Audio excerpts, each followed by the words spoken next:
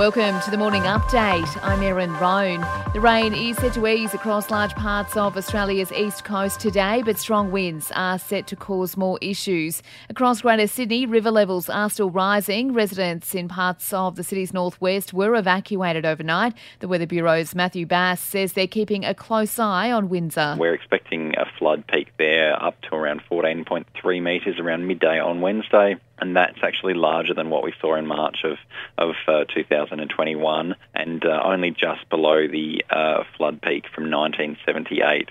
While an evacuation order in Scone has been cancelled and those in Narrabeen on Sydney's northern beaches have gotten the green light to return home.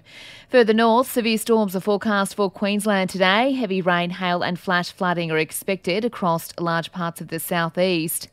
Labor is backing a push for dedicated disaster response teams to be established within the Defence Force. Opposition leader Anthony Albanese says greater resources are needed. I think it's a constructive idea that's worthy of consideration and worthy of debate, including with Defence. This isn't a time where you make policy on the run, but we do need to put in place those measures. The US and the UK have confirmed a ban on all Russian oil imports as the Ukraine conflict worsens. It comes amid claims Russian strikes are targeting humanitarian corridors. US President Joe Biden says the additional sanctions have support from both sides of the aisle. We're banning all imports of Russian oil and gas and energy. That means Russian oil will no longer be acceptable at US ports, and the American people will deal another powerful blow to Putin's war machine. While Ukraine President Volodymyr Zelensky delivered a video address to the UK House of Commons overnight saying he will never give in. We will not give up and we will not lose. We will fight till the end at sea, in the air. We will continue fighting for our land, whatever the cost.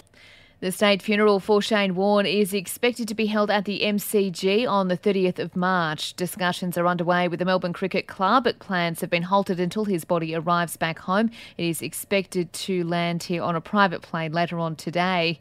And the US Supreme Court says it will not review Bill Cosby's sexual assault case. The disgraced comedian walked free from prison in June. The decision means he will remain a free man.